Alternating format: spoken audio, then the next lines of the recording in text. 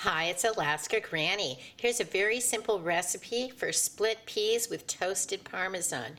Split peas don't have to just be for soup, but they still need to cook for about 30 to 45 minutes until they're nice and soft. You need 2/3 cup of split peas and a can of chicken broth.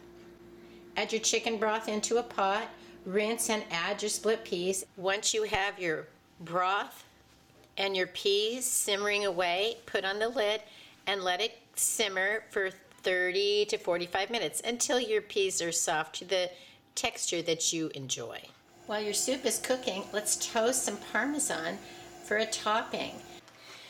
Preheat your oven to 400 degrees. Cover your baking sheet with some parchment paper so it's no stick. Take tablespoons of Parmesan cheese. Unfortunately, this cheese doesn't melt, but it'll be great as a toasted topper. So put spoonfuls and then sort of flatten it out. Sprinkle it with everything bagel seasoning. Now pop it in a 400 degree oven for 2 to 3 minutes and look how toasty that looks. I like to take a potato masher and just sort of squish them around, mash them up a little bit, and then they're ready to serve. It's not like making split pea soup, it's just like serving split peas. Scoop up one of the servings of toasted Parmesan with everything bagel seasoning, and your split peas are ready to serve.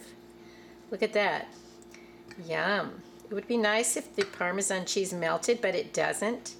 But you can stir it in, and it definitely seasons it up in a way that's completely different from maybe any other way that you've served split peas. Yum. The Parmesan and everything bagel gives it a whole different flavor. It's really good. Try making recipes with split peas, lentils, beans. Rotate some of those longest lasting foods so that you know how to use them and they become a part of your regular diet, and you might find that they're very enjoyable, plus they're healthy. Let us know, how are you rotating the foods in your pantry? What adventuresome ideas have you found for ways to use things like your grated Parmesan cheese? I hope you'll like my video, share my video, please subscribe to the Alaska Granny channel.